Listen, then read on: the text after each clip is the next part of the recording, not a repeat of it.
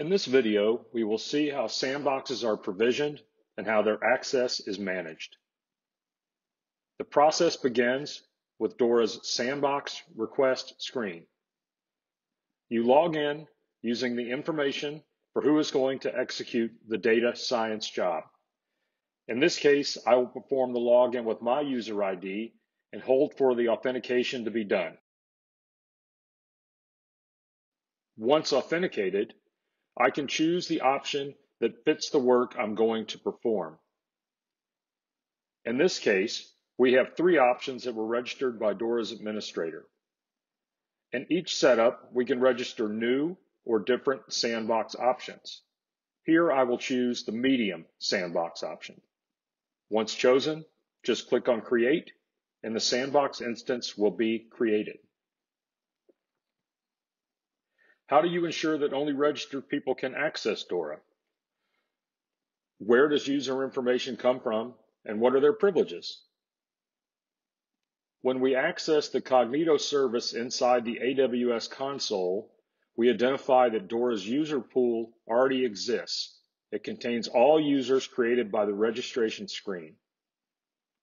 These users belong to groups, and these groups will identify if the users can provision sandboxes, which services will be available for them, and which databases they will have access to. All of that is controlled by Dora's administrator in Cognito and IAM panels. Most companies will already have an access management system. In these cases, it is possible to federate access through Cognito, integrating with the corporation's Active Directory.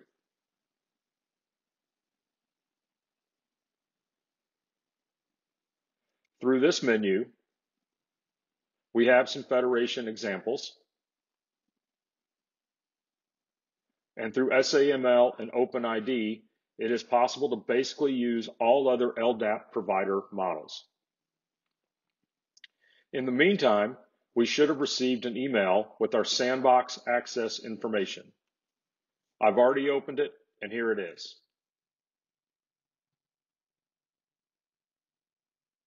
Accessing this URL, we will be taken to the Jupyter web interface, which will be used to work with Dora. Well, here we are inside our sandbox space. On our left, we have our workspace. I've already created the notebooks directory to group some of my notebooks, but I will use the root directory for our sample to make it easier to understand. Let's suppose we have an external file not present on any database, and we want to use data crossing. Just go to this menu, select the file, and upload it.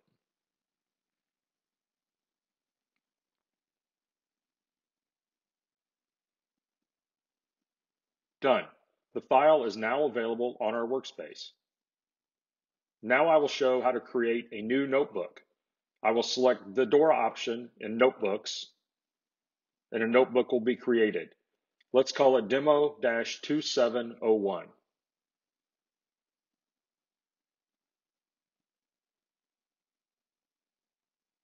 Okay, we have a notebook. As an example of Dora's operation, I will run a query based on the JSON file we just uploaded. So I will set the SQL that we are using Dora functions, and I will use a query that I had previously defined. In this query, I am searching for some information such as user information, birth date, and then I define that I want to read it from that JSON file on my workspace. Once I run this command, it returns to me the information in a data set. That is the output from my query using only SQL.